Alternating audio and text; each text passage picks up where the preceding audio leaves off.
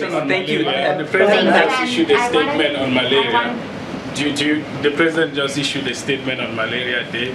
Since the time you started speaking, almost 100 children have died of malaria. He said a child dies every 2 minutes of malaria. Is the president prepared to increase funding, maybe fight malaria the same way the U.S. has been fighting COVID?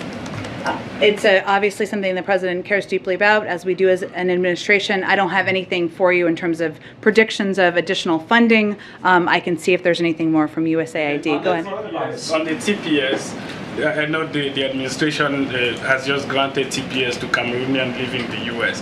Why not extend it to Ethiopia and Nigeria, other African countries that are also in crisis? Yeah, I know you've asked me a similar question before. It's an effort or a process led by the Department of Homeland Security to make a determination about conditions on the ground and an interagency process. I don't have anything to predict at this point. Obviously, they're continuing to assess.